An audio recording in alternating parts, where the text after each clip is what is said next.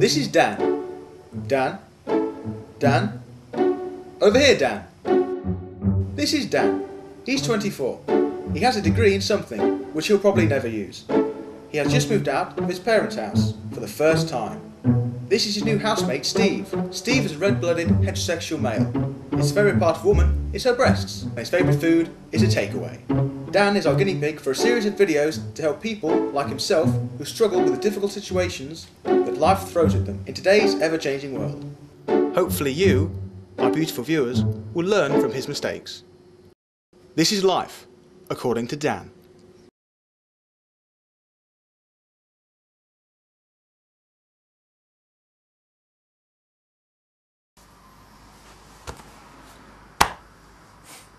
Dan's mum and dad are saying they're goodbyes. They go to give him a going away present. Dan has 3 choices to choose from. Oh, just remembered present. A. Brokeback Mountain DVD.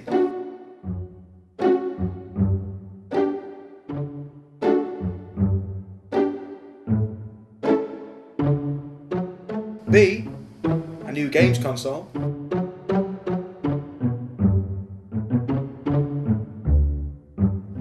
C. An iron. That's good, Dan. A wise choice. Well done.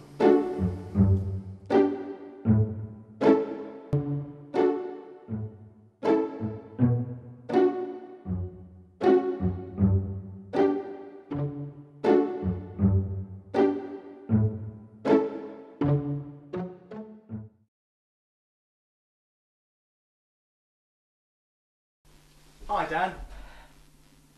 Welcome to your new home. Oh, thanks, Steve. It's very nice. Thanks.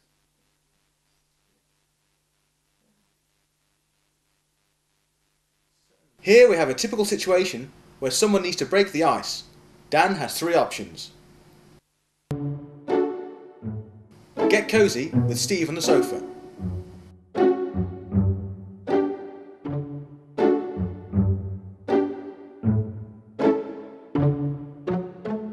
Oh dear, Dan. That's not going to work out. B. Bring up global warming. So, what are your views on global warming with regards to the Kyoto Agreement and developing countries such as India and China? C. Offer him the Xbox.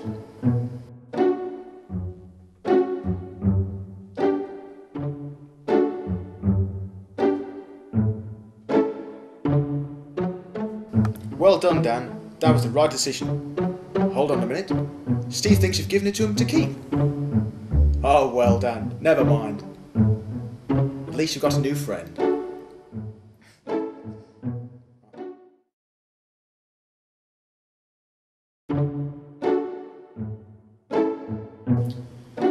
Here we see our guinea pig trying to interact with Steve's friends. Which is the best way?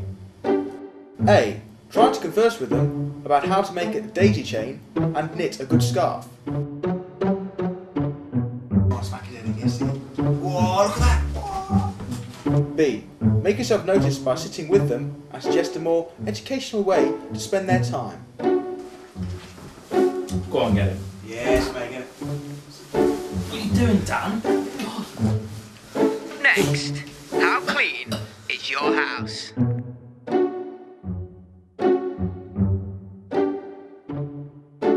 C. Suggest watching a special interest film that is to their liking, while enjoying some chilled beverages. Rather ring.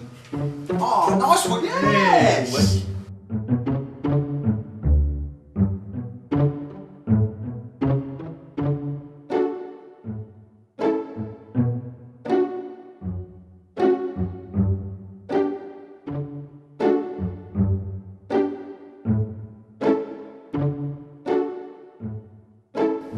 It was never going to be easy, Dan, but at least you've laid the groundwork.